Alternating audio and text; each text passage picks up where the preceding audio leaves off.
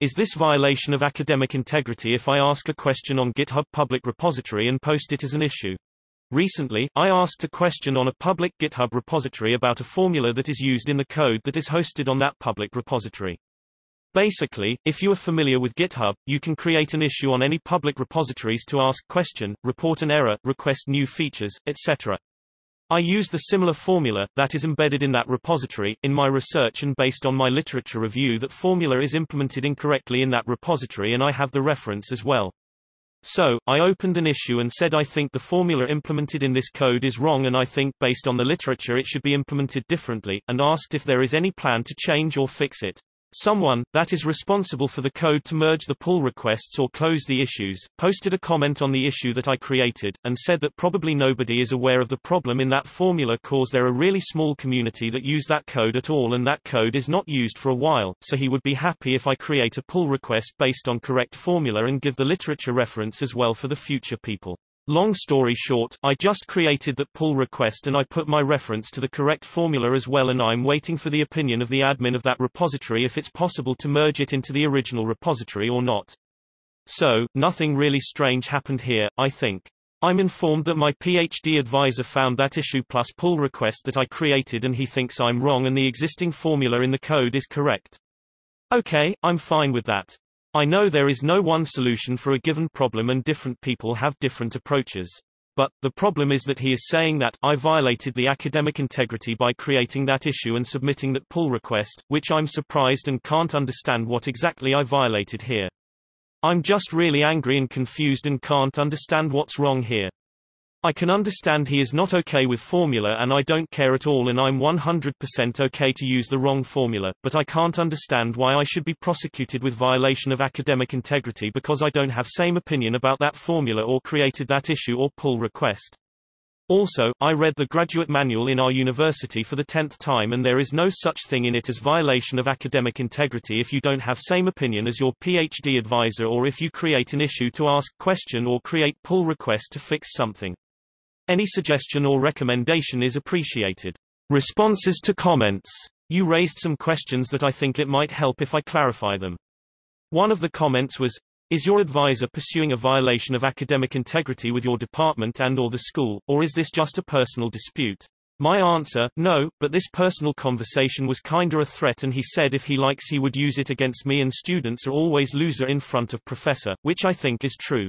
Is it possible that your supervisor used the formula before and, without realizing, you implicitly suggested that some of his research is wrong? I could see some people reacting badly to that, especially if they find out from a public GitHub repository instead of directly from you.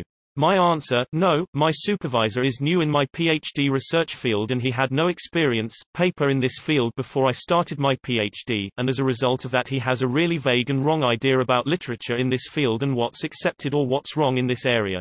I'm 100% okay to use the wrong formula. That sounds like poor academic integrity to me. My answer, I'm just saying that I'm okay to listen to him and use even the wrong formula and get my PhD as soon as possible and stay away from academia forever despite the fact that I always loved the academic environment and wanted to become a professor someday. But now, I have a really routine job offer in a company that has nothing to do with PhD or research and I'm aching to just get my PhD degree and start that job and maybe I could be happier in my miserable life. Two of your statements are conflicting. First, based on my literature review that formula is implemented incorrectly in that repository and I have the reference as well, but later, I know there is no one solution for a given problem and different people have different approaches. Could you clarify whether the original implementation is incorrect, or just different from your own? That seems to be the crux of the matter, really. My answer, the reality is that people use the wrong formula because it's easier to understand and based on my experience wrong formula is okay within a range of 5 to 10% error in comparison to correct formula. It's not like nobody uses the correct formula and there are tons of literature out there that use the correct one. So, my intention was, if we have lots of other uncertainties in our model, why we induce another one when we could use the correct formula to make sure at least we are not creating another source of uncertainties when we could eliminate it without a price. Even, performance-wise, correct formula is the same as wrong one.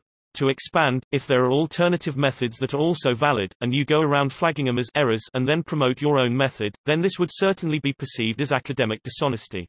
My answer: no, the alternative method, which is this wrong formula, is just a really good approximation of the correct formula.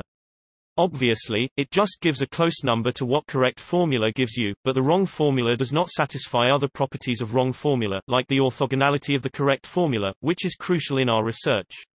So, my intention was to just use the correct thing in its mathematical sense when it is available. It doesn't have any additional cost, and it is well documented in the literature. I'm just really angry. Don't be. Confused is okay, but why angry?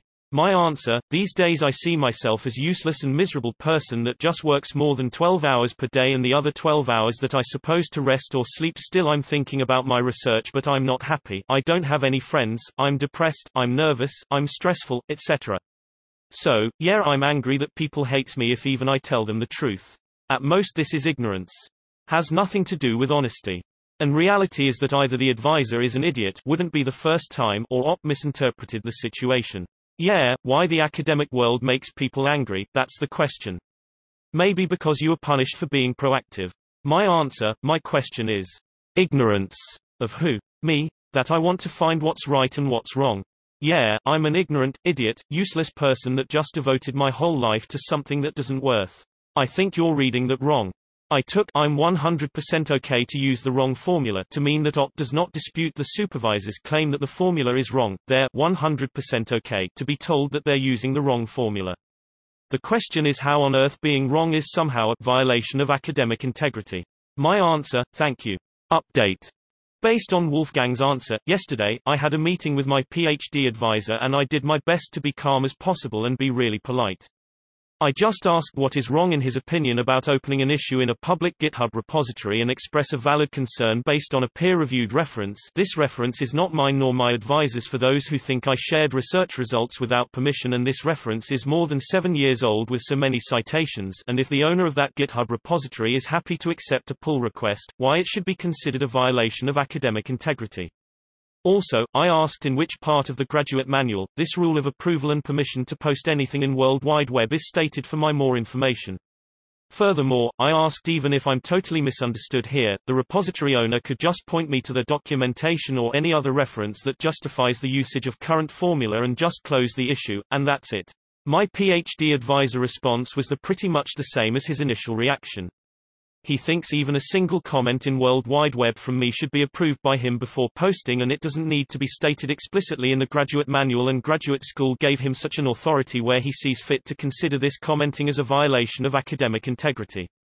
By the way, he thinks I'm wrong. He doesn't care about the references that I showed to him to support my idea and says he is going to send an email to the repository owner and ask him to block me cause I'm wasting the time of repository owners, despite the fact that I feel just repository owner is a welcoming person and is open to answer the questions. I'm just shocked. Response to some of comments and answers. One of the main assumptions that I saw in the answers and comments is that my PhD advisor is unfamiliar with GitHub. No, he claims that he is indeed an expert in GitHub, open source software, programming, etc. So, he is indeed pretty familiar with the concept of open source and GitHub, but his main area of expertise during his PhD and his postdocs was something else and not related to my PhD research. He just picked this topic for my PhD research, because his latest postdoc advisor developed an open-source software specifically within my PhD research area many years ago, and he wanted to maybe use that software and continue his collaboration with his postdoc advisor. I can understand this behavior of my PhD advisor, when I compare his interaction with other people, not just myself. Cause, logically, if he is so nice and welcoming to other people, so certainly something is wrong probably with me. But, based on things that I saw, I could say, generally, my PhD advisor only respects people that are above him in hierarchical ranking, or he doesn't have any authority over them. Even, with other junior professors or postdocs, my PhD advisor is also a fairly new assistant professor without tenure. He acts in a way that a few collaborators that we had during past 4 years just left us, and some of them even doesn't reply to our emails at all now. Even, 2 or 3 years ago, I was reading his comments on GitHub to his colleagues for many years ago, and I was able to imagine how snarky and bad is the tone of his comments that nobody bothered to reply after 10 years or so. Also, thank you all for your supportive comments and answers, as well as your lots of useful suggestions. It seems like you have to have a conversation with your advisor. There is certainly nothing wrong with your approach. You read through code on which you have knowledge and something to say, you then were proactive and wanted to fix the issue. All of these are commendable. If you happen to have been mistaken, well, that happens, but then that's what patch review is there for. So the stance of your advisor, as you describe it, doesn't make any sense to me or probably anyone here.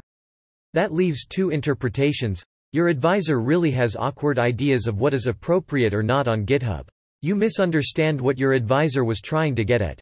Option 1 seems unlikely, so option 2 seems like a distinct possibility to me. It's also one that can easily be addressed. Have a conversation about the issue in which you state that you are confused why the behavior was considered wrong, and ask your advisor to help you think it through.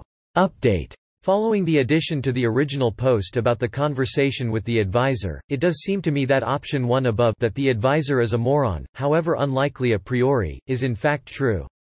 That's regrettable because in my 15 years as a professor, I've never come across a situation where this kind of behavior by a professor would have been appropriate or, in fact, useful or warranted. But, since I've been developing open-source software for more than 25 years now and have been leading open-source communities for 20, I do think that it's worthwhile pointing out that the behavior of the maintainer of the GitHub repository is entirely reasonable and appropriate. We all value contributions from the general scientific community, and for all projects I know of, a substantial number, that includes cases where the person proposing a patch may in fact have been mistaken. So I continue to think that you did the right thing, and I do think that the response of the GitHub repository maintainer was reasonable and common. In other words, the behavior of the academic advisor really makes no sense to me.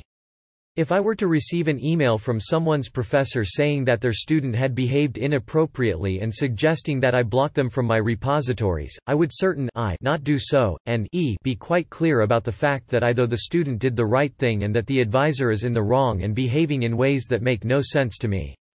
It is certainly no advisor's business to restrict what students post on the internet as long as it is in good faith and doesn't slander the advisor or university. Given this advisor's stance, I am a bit at a loss as to what to suggest. Reasonable people are amenable to conversations, but apparently this person is not reasonable. Given that you have a job offer from elsewhere, the right choice may simply be to decide that it's not worth your mental energy to fight this fight. Or, you could talk to the department head or another trusted professor in the department. What they will do is a separate matter, and it may not yield any outcomes that can still help you in the time before you graduate.